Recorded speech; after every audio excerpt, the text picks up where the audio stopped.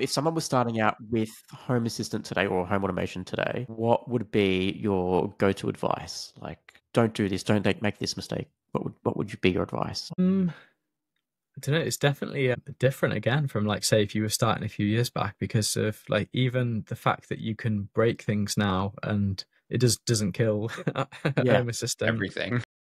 Yeah, like if you put like one back in where it was just everything was YAML, if you put one thing wrong, like you just that was it. Like if you didn't have a backup, you'd killed it. I don't know. I would probably say try and just stick with local devices as you start because I think just Yes. based on experience and just from talking to people who have it new, if people don't always understand like the whole local versus cloud thing, Mm. so they might then like I did, like I said earlier, where I was like, man, who sucks? Like from that perspective, because they, you think it's the software as opposed to it's the Yeah. devices you're using.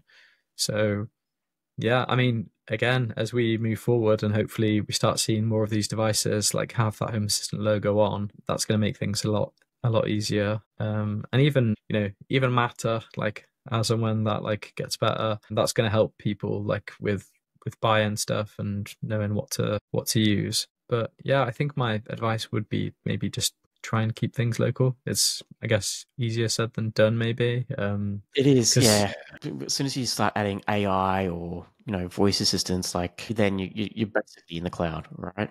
yeah, but I think even just like from a buyer perspective, like here, if you go to say, like Tesco's or something, and you've got like the electronic section, like, I think like 9 out of 10 of those devices are all just going to be cloud devices. And then the ones that aren't, they probably require some kind of cloud thing, but because they're like Zigbee enabled or whatever, obviously you Yeah. can do that stuff. Yeah, get around it. Yeah.